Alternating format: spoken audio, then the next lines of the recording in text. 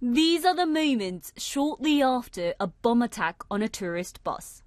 Plumes of smoke billowed from the site of the explosion.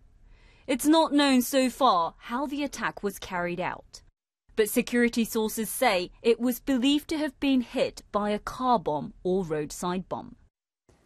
The bus was traveling from the Sinai peninsula and it was about to cross into Israel. It is a very popular tourist destination, but the peninsula has become increasingly lawless, especially since President Hosni Mubarak was overthrown in 2011. Ambulances rushing to help those wounded. Out of 33 passengers on the bus, at least 3 South Korean tourists and an Egyptian driver were killed in the blast, with others suffering serious injuries. In Seoul, the Foreign Ministry held an emergency meeting.